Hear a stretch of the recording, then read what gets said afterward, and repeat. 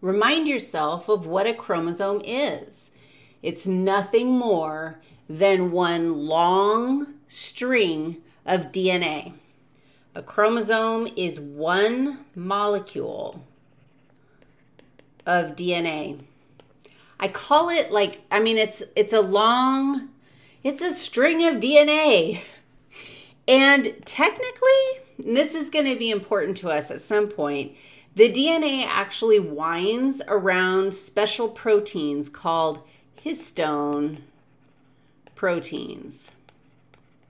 So the molecule of DNA actually loops around these histone proteins.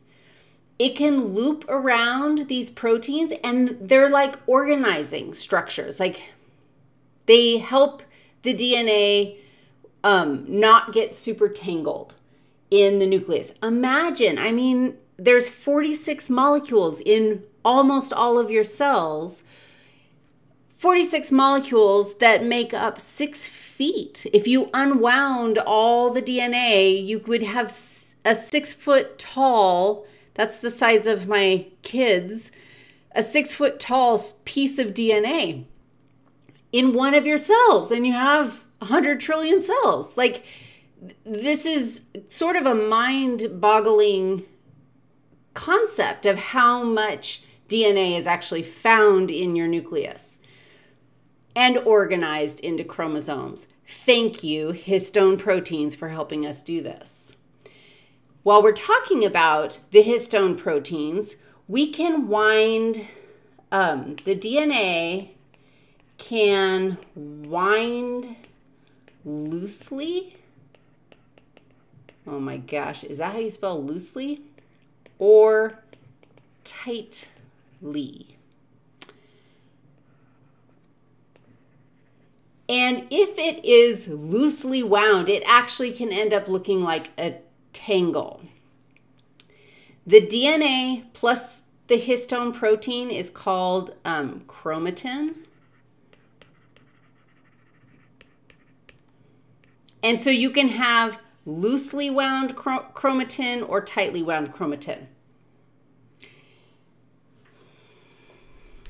So we must look at yarn. When I have spare time, I like to knit. I don't have a lot of spare time, so I don't do it very often. Do you agree that this, when you buy a log of yarn, you could unwind this whole log of yarn and it would be one long string? This is tightly wound DNA, tightly wound chromatin. And I don't know, I think of it as if I wound up my DNA, I think of it as looking something like this, and I call it a chromosome.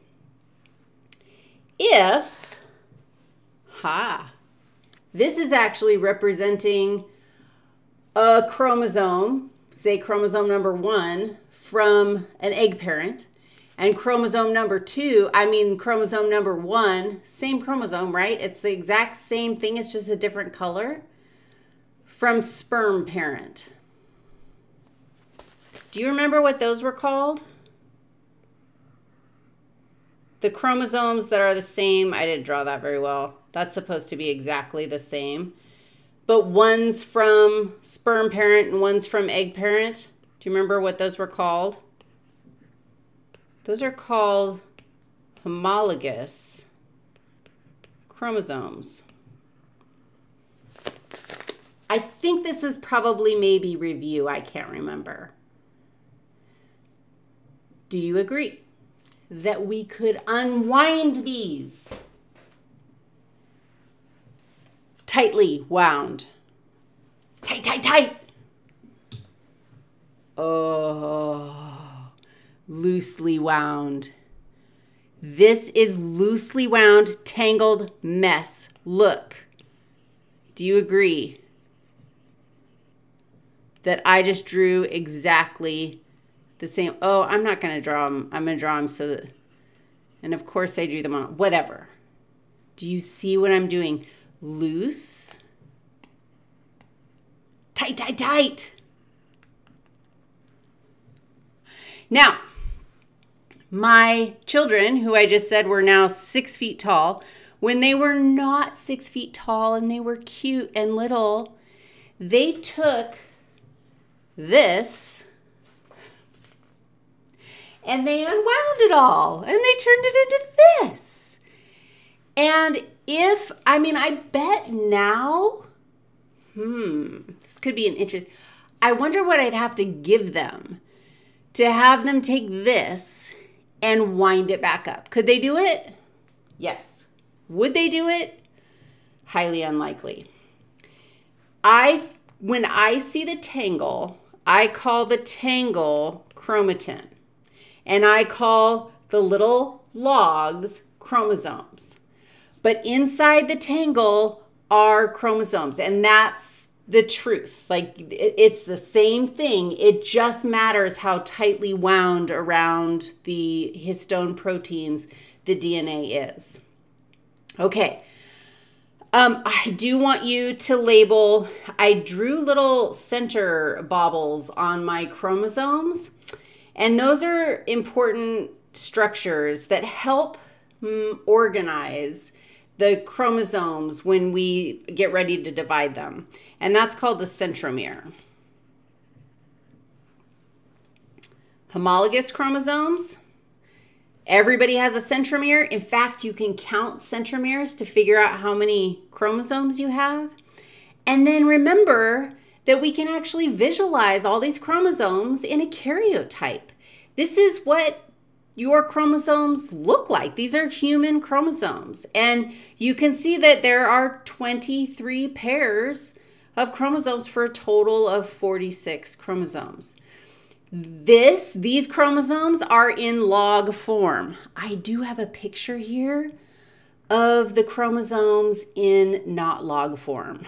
Hold on a minute. I have to make that go away. You can't see it yet, but there it is. For real. That right there is a microscope image of DNA in tangled chromatin form. Do you see the resemblance? Do you see why? I was like, dude. And then, hold on, hold your horses. Can you imagine trying to divide the DNA if it was in that, like, this format?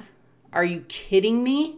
Can you imagine, like, trying to make a copy of all the DNA and then try to make sure that you get it equally divided?